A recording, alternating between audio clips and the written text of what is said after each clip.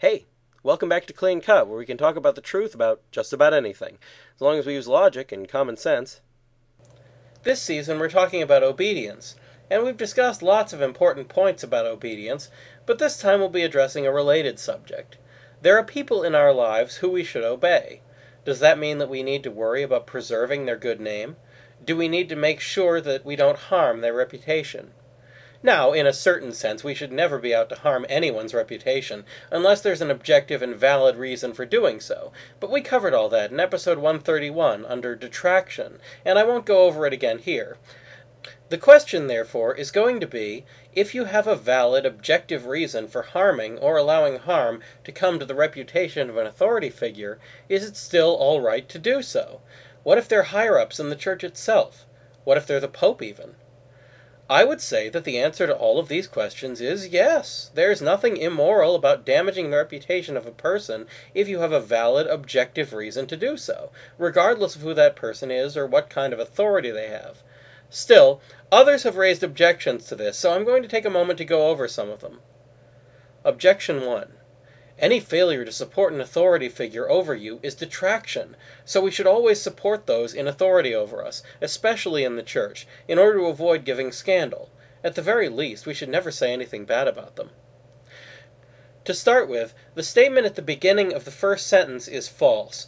Detraction is only detraction when you have no valid, objective reasons for revealing the information. However, there's something else that this objection seems to be forgetting. Namely, if you do have a valid, objective reason for revealing the truth, it's entirely possible that refusing to reveal it would cause even more scandal than doing so, especially in cases where a leader is actually teaching people to do evil. Pointing that out can be a very helpful and important thing to do, especially with regard to church affairs. Many people mistakenly view church leaders as role models, and while some are, it's hardly the norm. The sooner people become aware of this, the less likely they are to be led astray. And what is scandal if not that? Objection 2. While it's true that certain saints have even gone so far as to criticize the Pope openly for his conduct, the reason it was okay for them to do so was that they were extremely holy. Some even scourged themselves as punishment for relatively minor sins. Unless we can match up to that level of holiness, we're not allowed to criticize the Pope, and possibly not even others in positions of ecclesial authority, for their disobedience.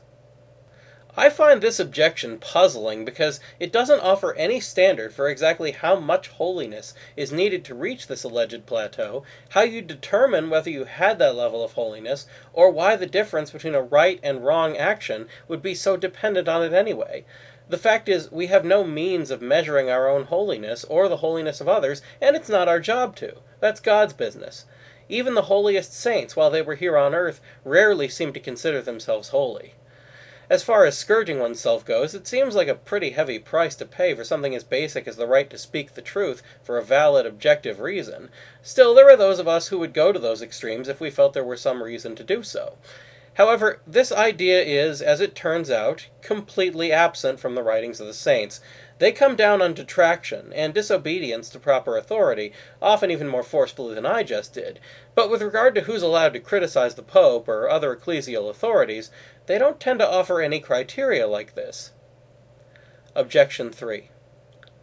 The Pope is different from all other authority figures, and no ill should ever be spoken of him in public, because doing so would harm the faith of those who don't fully understand the parameters of his infallibility, only when he speaks from the chair on matters of faith and morals. Such people see the Pope as the voice of the Church itself, and would view any apparent weakness in the Pope's character or actions as grounds for doubting that he was appointed by the Holy Spirit. Therefore, we need to walk on eggshells when it comes to the Pope. Nobody will leave the Church because of something a bishop says, but the Pope isn't the same in that regard. I'm going to address that last sentence first, because I think it's the most clearly false of the bunch. Yes, people have left the Church because of something said by a bishop. People have left the Church because of something said by a parish priest.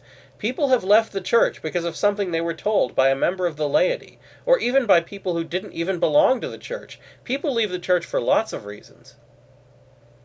Now, as to the main point of the objection, anyone who sees the Pope as the voice of the Church itself is mistaking him for Jesus and holds a false belief, which is not part of being Catholic. Indeed, such people are likely to leave the Church sooner or later anyway if they don't abandon that false belief. Therefore, we have the responsibility to explain the truth to them about how things stand, and where their belief primarily should rest.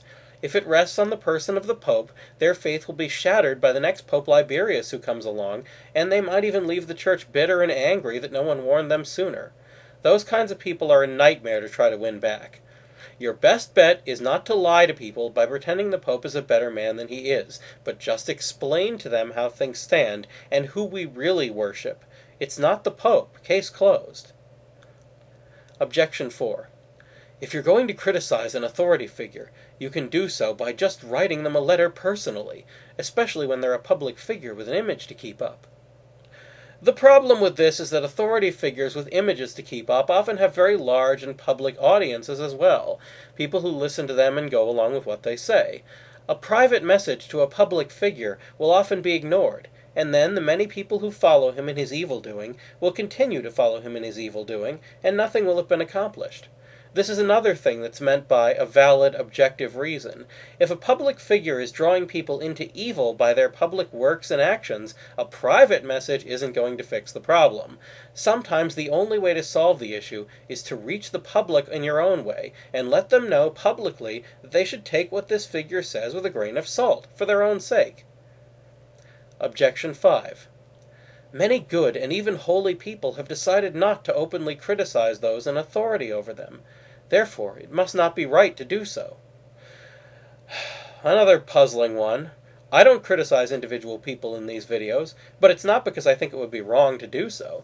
It's because these videos, by and large, are about the truth, and anything I say about any celebrity or politician or bishop, or even about a pope, while it might be true today, could be false in 10 or 20 years, and will almost definitely be false in 80 or 90. I just don't see it as on topic to point out specific people like that. They know who they are. In the same way that I have good reasons for not addressing this subject, but don't think that it's wrong to do so, so it's entirely possible that the good and holy people to whom the objector refers might have their own reasons for not offering criticisms, but that doesn't necessarily mean that they think it's wrong to criticize authority figures.